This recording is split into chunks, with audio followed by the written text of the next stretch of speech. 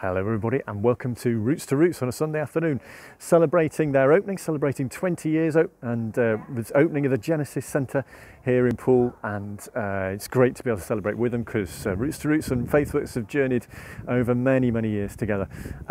It's also good to see so many people that we know or know about Faithworks at this event today. So we had Lord Lieutenant Doxat talking about some of the stuff that he'd seen.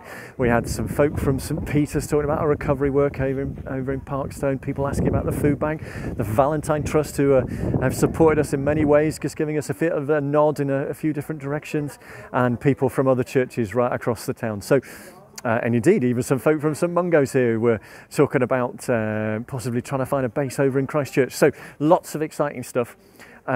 But I also want to take the chance to say a huge thank you to you for all your messages of support over this last week since my dad died. It's been a funny old week, but your messages really encourage me. And actually a little reminder from a book I'm reading at the moment, which Take Care of Yourself, which seems an appropriate thing to do.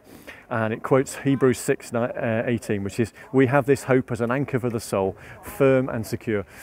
My dad had the hope in God as his security for 91 years, and we have that too, both across as individuals and across Faithworks. So let's pray that your anchor will be really secure this week. Keep going and catch up very soon.